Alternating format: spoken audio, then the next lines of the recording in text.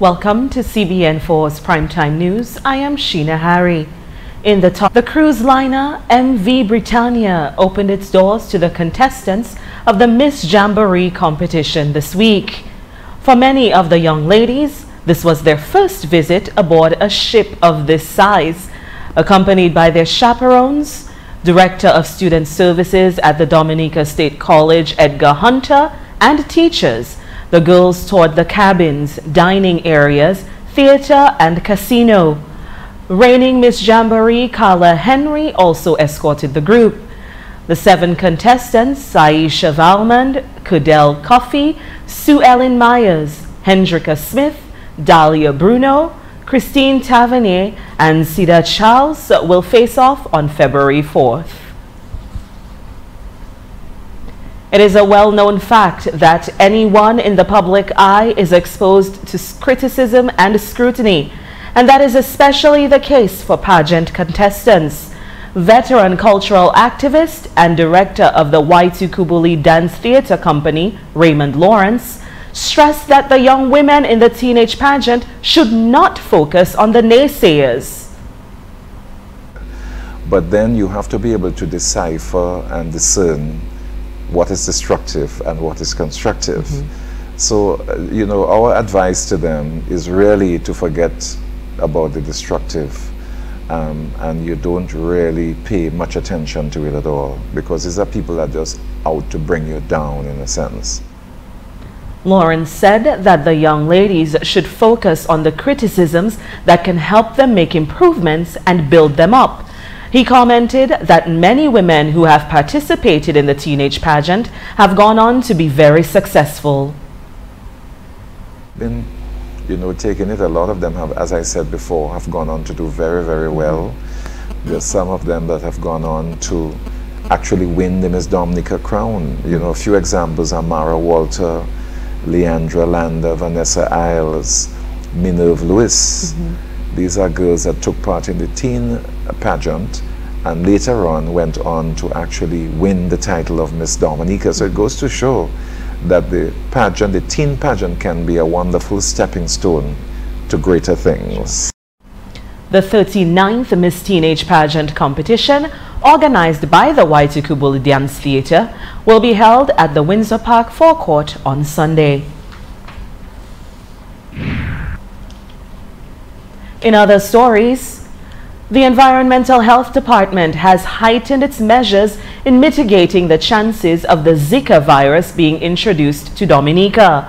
Chief Environmental Health Officer Anthony Scotland says they have increased fogging in and around the city of Roseau in an effort to curb the adult population of the Aedes aegypti mosquitoes, who are the hosts for the Zika virus.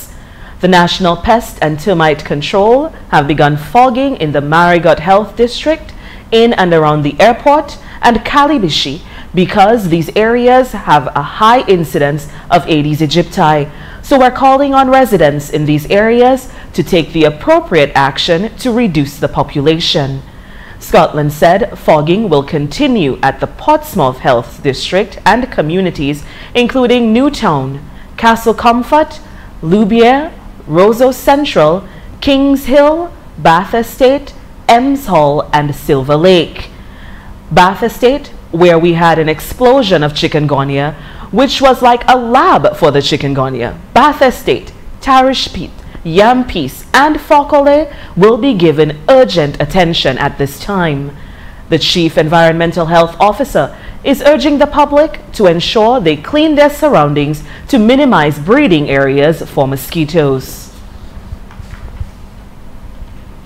Although the passage of Tropical Storm Erica dumped a significant amount of rain on the island, 2015 recorded below normal rainfall. And this is according to meteorologist Annie Carrett Joseph, who said below normal rainfall was recorded at the Douglas Charles and the Canefield Airport. For 2015, rainfall totals for Canefield amounted up to about 9% below the average, where at Douglas Charles it was about 29% below average. Tropical Storm Erica contributed just about 13% of that rainfall at Douglas Charles, and here at Kingsfield, about 22% of the rainfall during Erica added up to this year's, 2015 totals.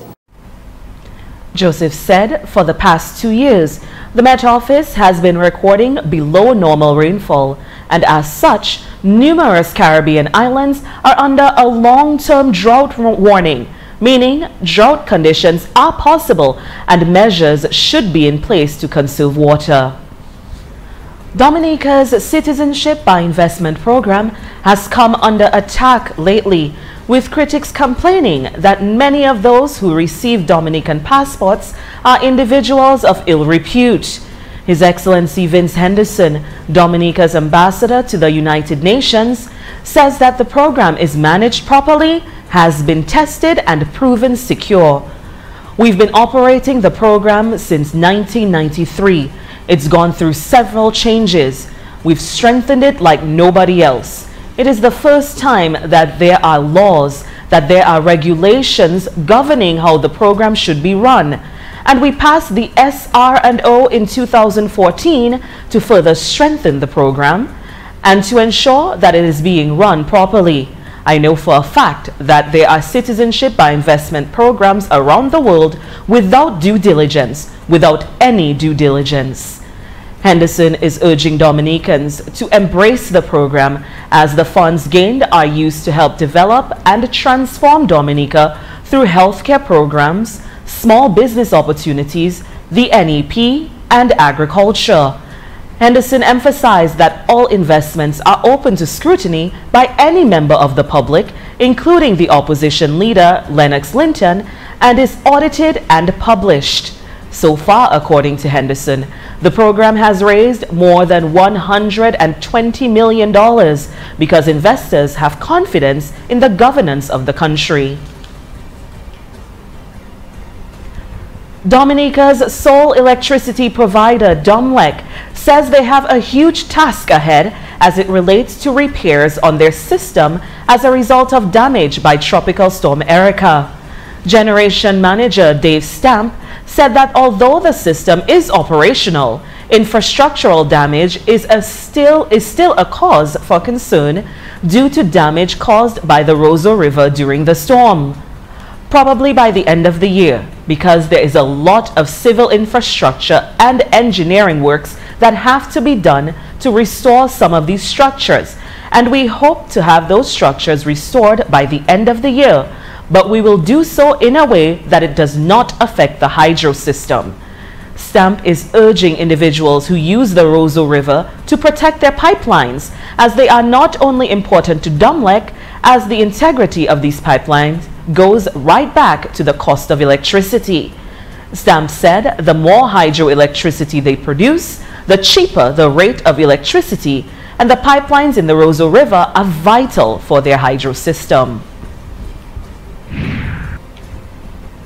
Chief Executive Officer of the Dominica Air and Seaport Authority, Benoit Badwill, says the Kingsfield Airport plays a very important role in Dominica's aviation industry. Badwill said the relevance of the airport was evident, as it was the only operational airport following the passage of Tropical Storm Erica. Because of the fact that in Dominica, in terms of the vulnerability index is very high, Kingsfield Airport will be with us for a long time. And so we will do whatever it takes to ensure that we can continue to have service through that airport. As you quite rightly pointed out, after Tropical Storm Erica, Kingsfield bore the brunt of the burden in terms of ensuring that persons could still access Dominica. Badwill said Liat and Win Air adding additional flights to the Kingsfield Airport is also good news for the airport and access to the country. Hummingbird Air, Coastal Airways, and Caribbean Helicopters are just some of the airlines that operate at the Kingsfield Airport, in addition to airplanes for DHL, FedEx, the Air Ambulance, and other private airplanes and helicopters. Because of the fact that Carnival lovers each year have looked forward to the Bouillon Monarch and Wet Fete events. This year, the two have combined forces for a 16-hour marathon of entertainment. Organizer Hilary Tilly Thomas says that the plan is to combine the two and provide an event of international standards. We, the Wet Fed organizers, decide this year we're going to gang up with the Bouillon organizers to get one big package, one nice entertainment event for the country. I find the Wet Fed is a little, to me, is a little mediocre. I need to bring it up, I need to get it up a little notch. So I decide now I'm going to gang up with them Bouillon Monarch boys because they have a good product bringing on, the Bouillon Monarch. That's our team. And we can't let it go. The 16-hour event will begin at 8 p.m. on Saturday and end at noon on Sunday, and will feature a complete carnival package with costume bands, prizes, appearances by Queen contestants, and more. Tilly emphasized that this merger is designed to ensure that everyone can afford it. Just so that poor man can afford to go and get a big show at a liquor price, and the price is $40.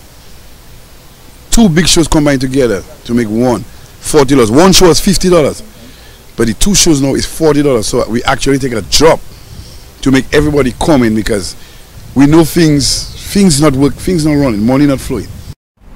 The show will be staged at the Windsor Park Stadium forecourt or Carnival Village. In football, 28 players have been called up for training in preparation for the Windward Island tournament to be staged in Dominica in May of this year.